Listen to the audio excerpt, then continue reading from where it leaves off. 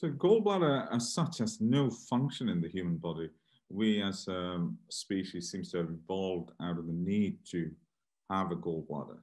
So you're not going to miss not having a gallbladder. It's a bit like the appendix. So if you don't have it, you're not going to miss it. Now, gallbladder can cause a lot of problems. One, in terms of once patients have stones in the gallbladder, and I would say 20% of the population can have stones. Sometimes they can get infected, they can cause pain because they're blocking the exit of the gallbladder.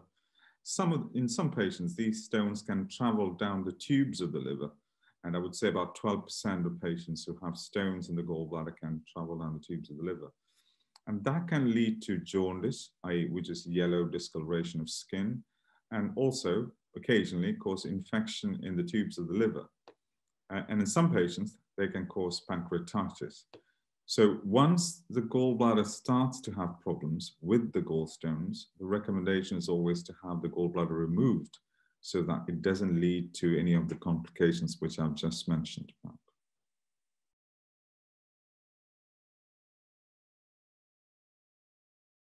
So patients could have pain. Pain could be in the middle of the abdomen, or it could be on the right side. Sometimes the pain goes around to the back. Sometimes the pain can go to the shoulder. Sometimes the pain can be associated with a temperature, and also some people could become jaundice. So in these kind of patients, they need to be urgently seen, to be assessed, to have a scan before we make a definitive treatment plan for them. So different ways of presentation. And I have to add, a lot of people who have gallstones do not have any symptoms. And these gallstones are found incidentally when we scan patients for other causes or other symptomatology.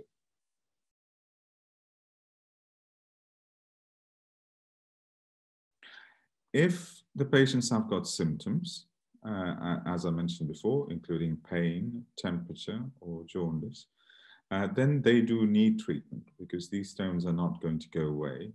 And most patients will get recurring symptoms. One could never be certain at what time those symptoms will happen, how frequent they're going to be, but most patients will get recurring symptoms. So if the patients have got symptoms, the recommendation is to have the gallbladder removed along with the stones.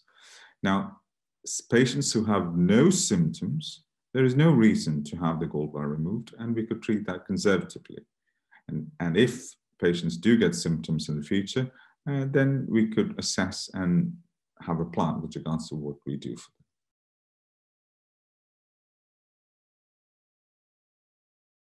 Once the patients become symptomatic, I would say the patients would need surgery to have the gallbladder removed, and that is the recommendation. And as I mentioned before, if the patients have got pain or temperature, or if they have changes in blood tests related to the gallstones, then the recommendation is to have the gallbladder removed.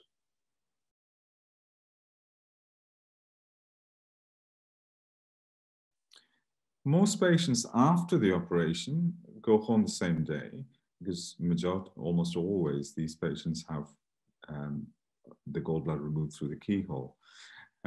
Occasionally patients might stay in overnight depending on their fitness beforehand, and of course their age and their setup at home. Once they are home, then they're allowed to walk around. We recommend that the patients don't drive for about a week to 10 days till they are comfortable to make an emergency stop. After 2 weeks, most patients are almost back to normal, back at work, back driving, and doing most of the things they do on a regular basis.